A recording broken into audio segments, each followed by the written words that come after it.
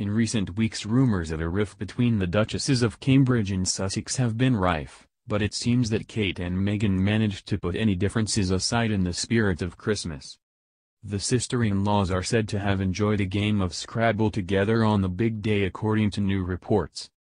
The wives of Windsor, whose differing personalities were said to be at the center of the rift, celebrated Christmas with the Queen and the rest of the royal family in Sandringham earlier this week, where they are reported to have got on famously.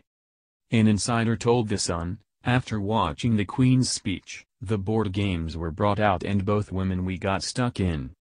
Pregnant Meghan wasn't drinking, but Kate had a glass of wine or two, and everyone was in great spirits. They were chuckling along together. You wouldn't know there was any tension between the two. It was a wonderful day and night. Mail Online has contacted Kensington Palace for comment.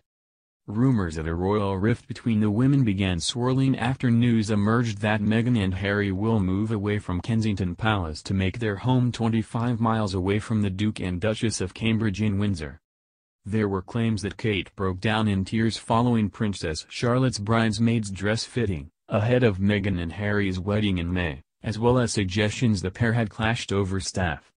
Then just weeks ago, sources claimed Meghan, 37, was fed up of not being able to stand up for herself as the demands of royal protocol dictate she keeps a dignified silence amid rumors of tension between the sisters-in-law.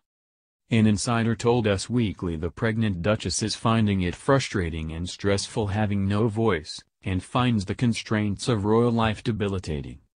Once an outspoken feminist who gave speeches at United Nations forums, Meghan has since shut down her social media accounts as part of her transition from actress to duchess.